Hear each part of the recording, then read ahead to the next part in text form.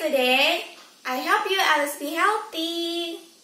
Today, Ustadzah will explain about living and non-living things. Check this video.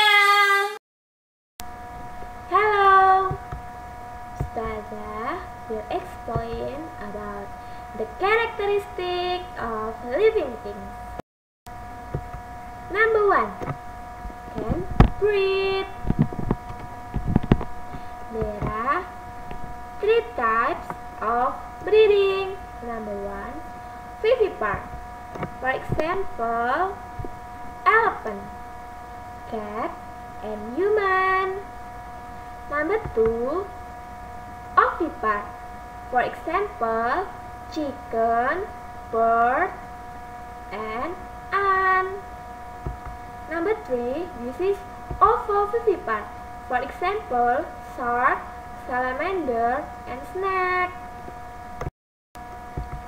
Number 2, need nutrition.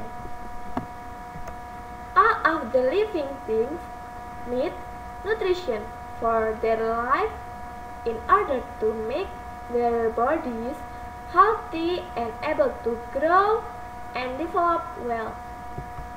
For example, humans need food for healthy body, and giraffe need so many leaves for healthy body.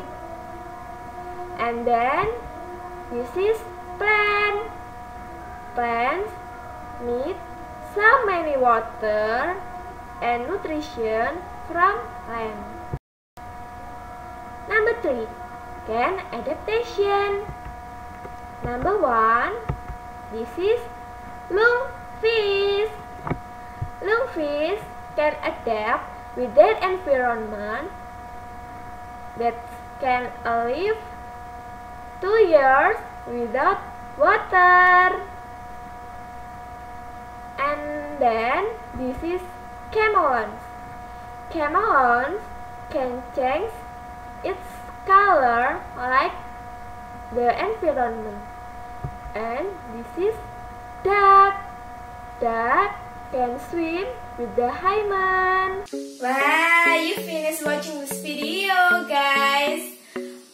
What do you think about living and non-living things? Do you understand? Okay, see you to the next video. Bye bye. Assalamualaikum warahmatullahi wabarakatuh.